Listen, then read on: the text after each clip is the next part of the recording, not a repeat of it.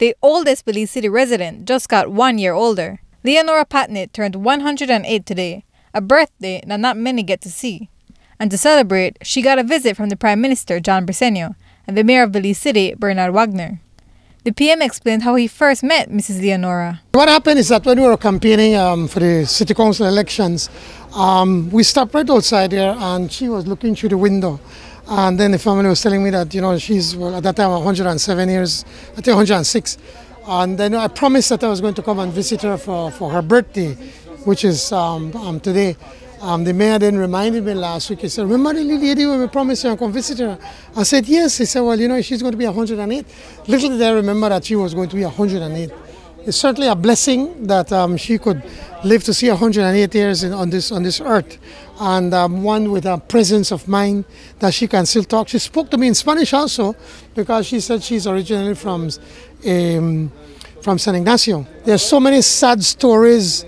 There's so many sad stories in Belize where you see that we abandoned our old folks, when we're supposed to be looking after them, taking care of them, as opposed to just abandoning them. So this is a good example of what love, attention, and caring can do for elderly, giving them a life of love, attention, and dignity. The mayor added that elderly residents like Mrs. Leonora are like walking history books about Belize. Not many people live to see 108 years, and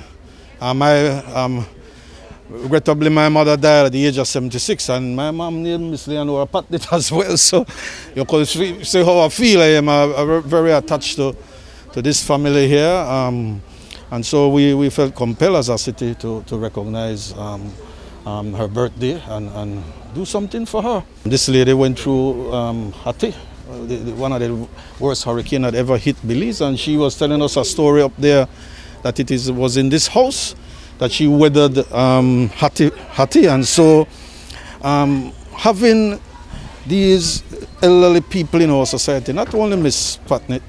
Patnett, but whenever you have people that are elderly, we must learn to appreciate the history and the knowledge they contribute and the experience they contribute. And Mrs. Leonora had some sage words of advice if you want to live as long as she has. Well, I feel glad, and I thank God that He blessed me to see the day. I know people ask you what's the tip for living so long, so what can you tell our viewers? You have to live good, good life that they had around. You can go sleep to time, you not drink, you not smoke, like some people. No, have some. And they not drink, they not smoke, and by that you keep good health. How do you feel giving a visit by the mayor and the prime minister, and they brought you gifts? I'm very, very glad. It's the first time I meet with the prime minister, the mayor.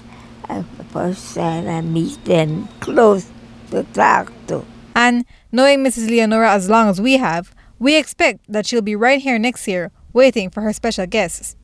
Courtney Menzies, 7 News.